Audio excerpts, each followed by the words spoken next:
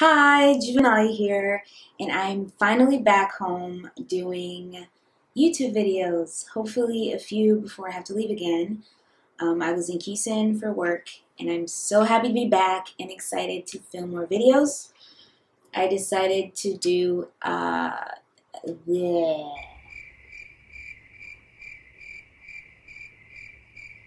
I decided to do an updated highlight and contour video.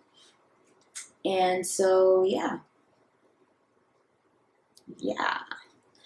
Okay, so let's do this because I clearly don't know what to say, so we're just gonna do it.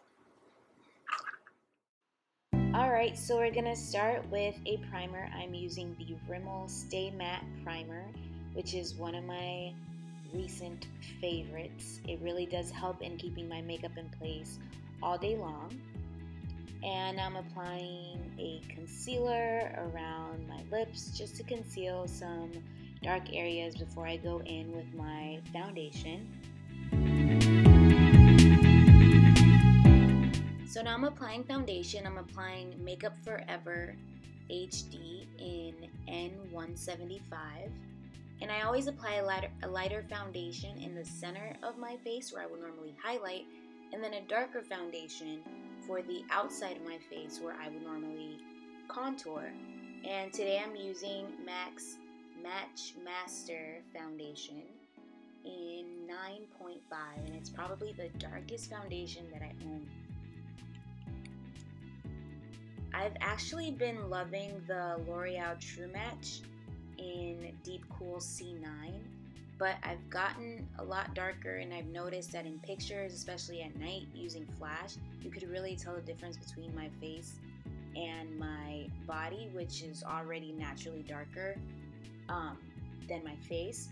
So I decided to try the MAC one, which is way darker than my True Match, and I really like how it turned out, and I'm probably going to be using this instead, just because it really matches the rest of my body a little bit better.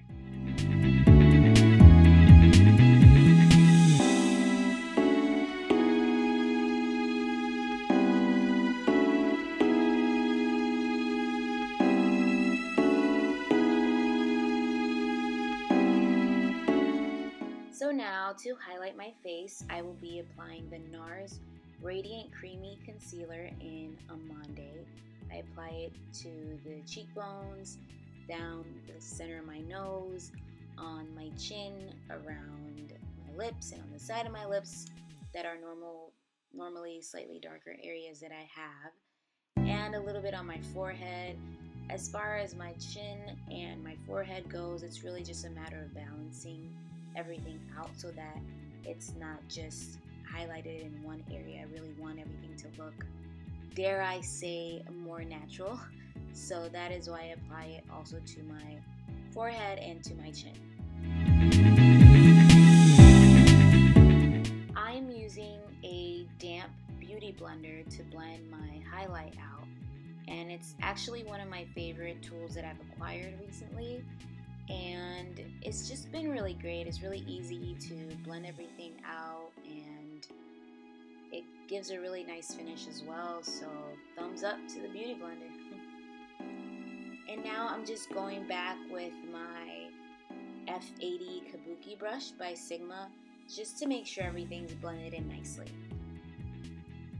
Now I'm using my new favorite powder. It's a mineral pressed powder by Mercier in Warm Chestnut, and it's just a nice color. It pretty much just matches my highlight, and it's been working out pretty well. And after that, I'm applying probably my top 5 products ever in life. It is the Makeup Forever blush powder. I don't know what shade it is because I can no longer read it on the package, but I really love it. It's the perfect warm brown color, and I used to use other ones before, but it kind of left a gray undertone that I didn't like, so this has really been perfect for me, and I'm probably gonna track it down for the rest of my life.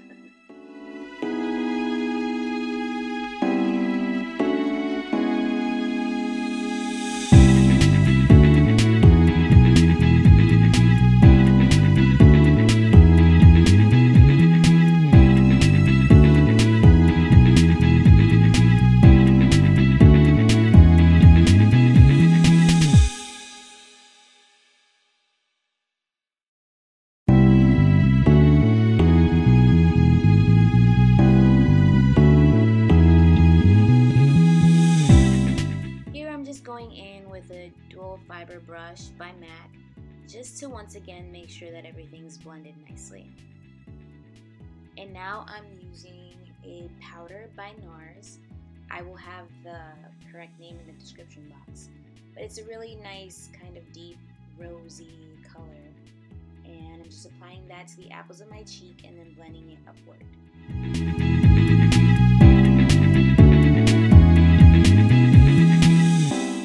And now I'm going to apply another favorite. This video is filled with favorites.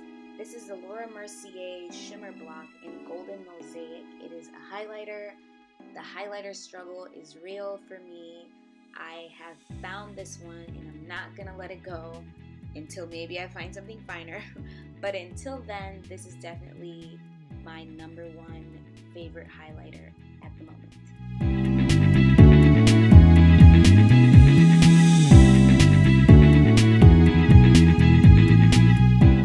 And now I'm applying a lip pencil. This is Chestnut lip pencil by MAC, and it's also one of my favorite products. I call it the dark-skinned Kylie Jenner lip. It's not quite there though. I'm still looking for something that's a little warmer, a little more on the maroon side of things, but this is pretty close and I really like it. The whole matte lip is in, so I have really been enjoying wearing this lip pencil.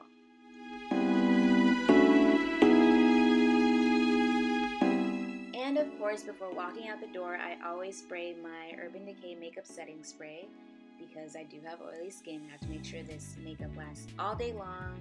And yeah, that is pretty much it. Thank you so much for watching, and I hope to have many more videos. Bye!